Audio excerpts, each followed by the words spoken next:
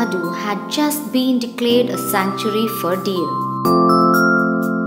Now, Pintu, no one will dare to trouble you.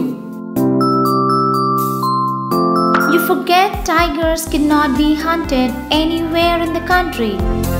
We will always have to live in fear of Peelu in this jungle. Remember, Dopaya may continue to hunt on the sly. Just then Panja, the eagle, swooped down from the sky.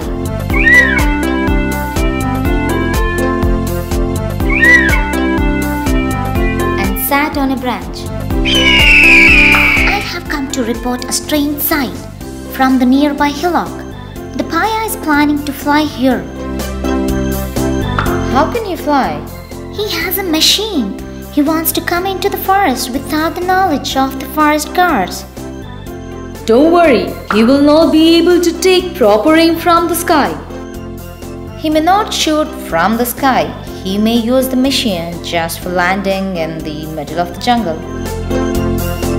Pintu was worried. My friends have come from the nearby areas as they heard that the jungle of Kadu has been declared a sanctuary for deer. Save us.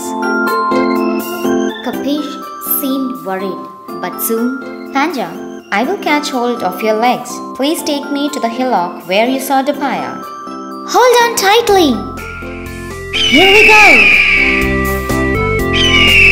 Soon they were up in the sky. Pintu, how good is the aim of this Dopaya? Rest assured, Mintu, Kapish never fails. He will find a way out. Meanwhile, Panja and Kapish were close to Dopaya, who was trying to take off on his slider.